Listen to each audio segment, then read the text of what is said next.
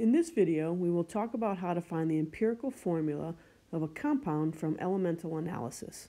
We first need to introduce the idea of a combustion reaction.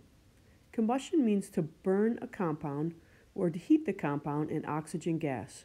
For example, we have this compound right here. We're going to add oxygen gas and heat.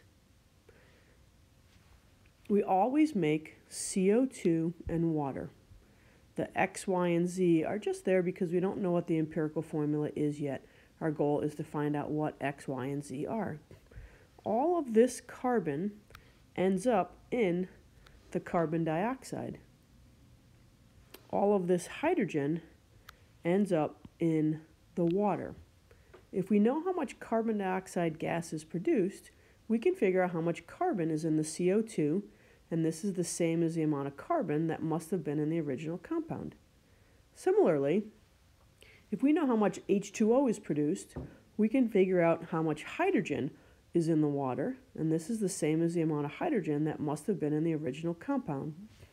We will be given the mass of CO2 and the mass of H2O that are formed.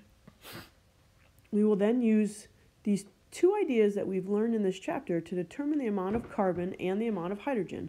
We will need to use percent composition and mole conversions. So, if we know the grams of CO2, okay, so for instance, we're given this in the problem,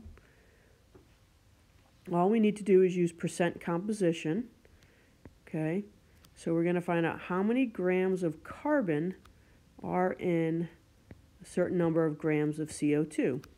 So we're just going to use the molar masses from the periodic table.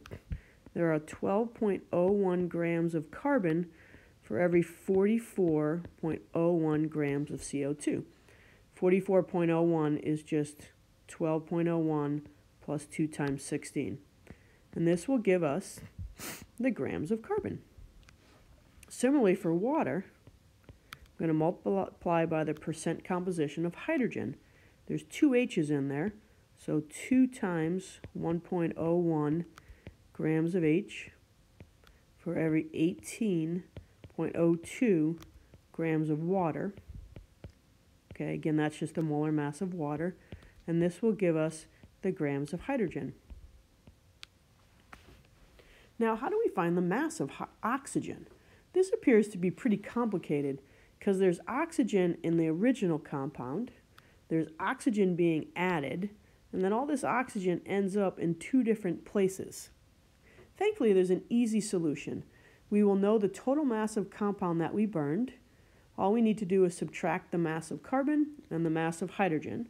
So we'll take the grams of compound minus the grams of carbon minus the grams of hydrogen, and we'll be left with however many grams of oxygen there were. Now we have the mass of each element, and this becomes just like the problems we've been doing. We just convert grams to moles and then divide by the smallest number. So we change each of these to moles and divide by the smallest number, and we'll get our empirical formula. So now let's look at an actual problem and see what it looks like. So we have lactic acid. It's an organic compound produced in the muscle tissue during strenuous exercise.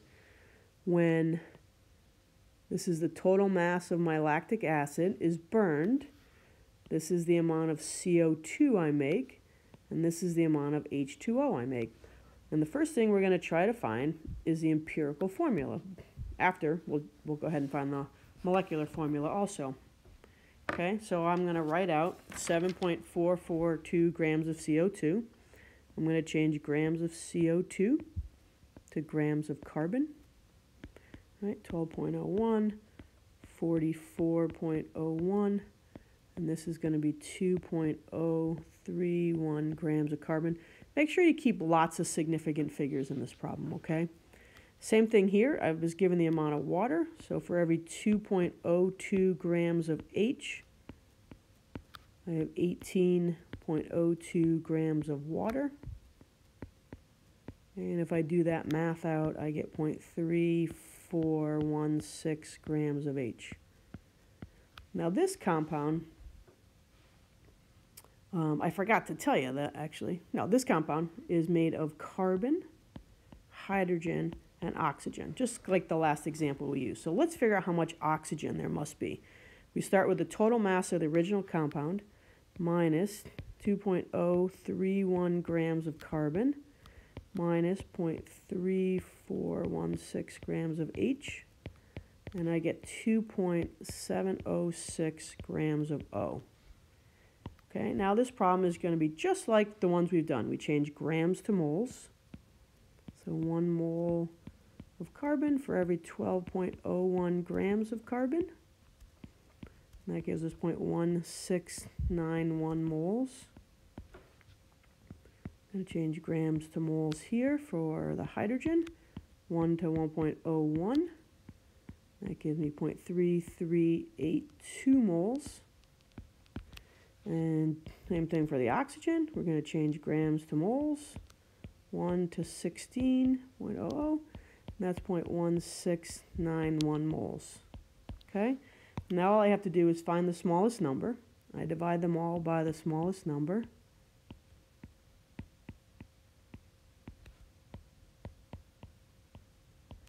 This is 1, this is 2, this is 1. So my empirical formula is CH2O. Okay, so now I've got my empirical formula as CH2O. In the problem, they told us the molar mass was 90.09. So I look at the CH2O, and I have to figure out how much that weighs. So 12 and 2 is 14, and 16, this weighs about 30. Okay, so the 90 over the 30 gives us 3. So the molecular formula of lactic acid is C3H6O3. And you're all done.